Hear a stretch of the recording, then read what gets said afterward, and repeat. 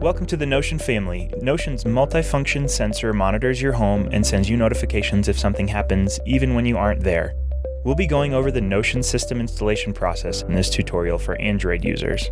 Inside your kit, you'll find the Bridge, which is the central hub for the system, Notion sensors, which monitor tasks in your home, and in some kits, a sliding door and window accessory. In the lid of the box, you'll find a quick start guide on how to get set up. This video goes into more detail. Connect your Android device to your home's 2.4 GHz Wi-Fi network. Agree to turn location services and push notifications on. Your phone must be able to locate sensors in your house in order to set them up. Download the Notion app on the Google Play Store by searching Notion Home Awareness, or go to getnotion.com/app. Register your email and choose a password. You can invite your friends and family as managers of the system after setup. Then follow the in-app instructions for installation. First, plug your Bridge into an outlet. Put the Bridge in an open space free from obstructions like TVs and appliances to ensure the Bridge can connect to Notion sensors.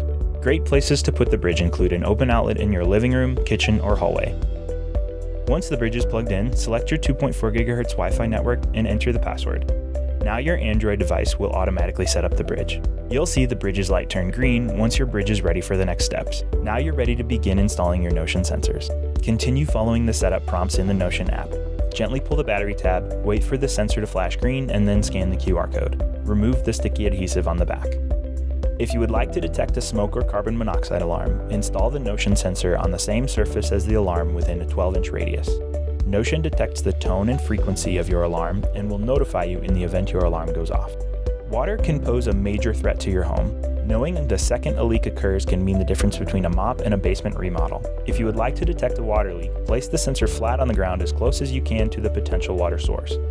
Important spots to monitor include hot water heaters, toilets, sinks, or bathtubs. Sensors can also be placed near sump pumps, washing machines, refrigerators, and dishwashers.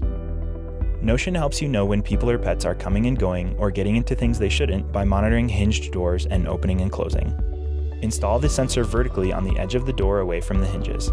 For garage doors, install the sensor at the bottom. The Notion accessory monitors when a sliding door or window opens and closes and requires a sensor and accessory to be installed at the same time.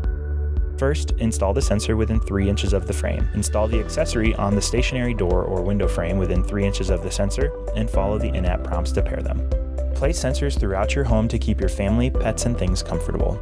Position the sensor in the same part of the room you want to focus the temperature reading on. If you're placing the sensor in a bedroom, for example, install the sensor within a few inches of your bed.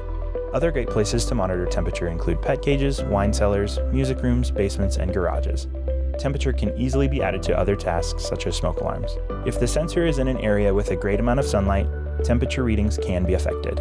The final step in the setup process once all sensors have been installed is to customize your alerts within the Notion app to monitor activities when you're home and away. Take advantage of Notion's helpful integrations with Nest and Home Advisor too. Now let Notion do the work so you can focus on the things you love. Notion, more than peace of mind. Protect the things you love most.